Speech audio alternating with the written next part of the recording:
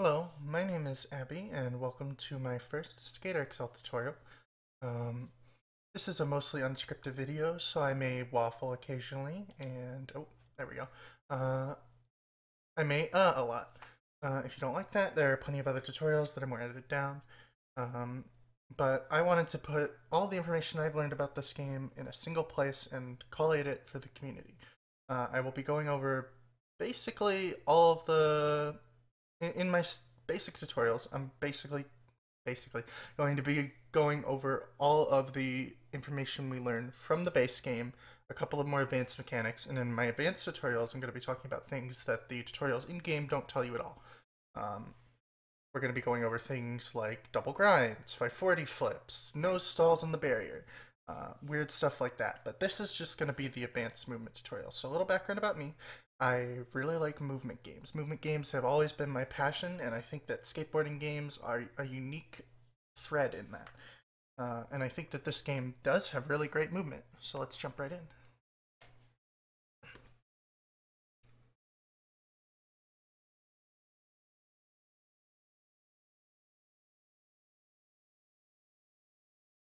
Takes a bit to start up.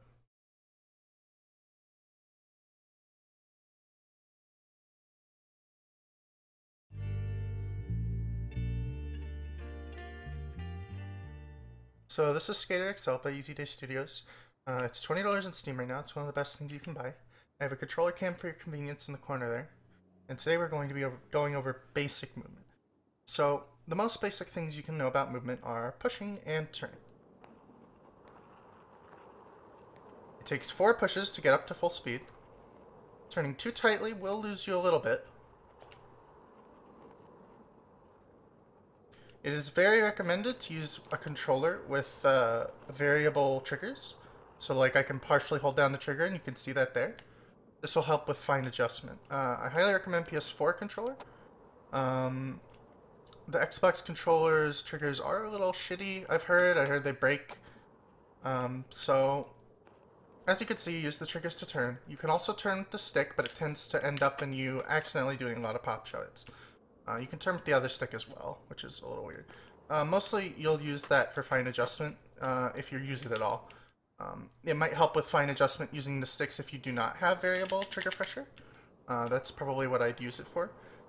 So 4 pushes to full speed. We'll be talking about ollies. Hold down on the right stick and flick up to do an ollie. Hold up on the left stick and flick down to do an ollie. Hold down on both and flick up to do a high ollie, and hold up on both and flick down to do a high nollie. Now, there's more to that, but we'll go over that in the advanced tutorial.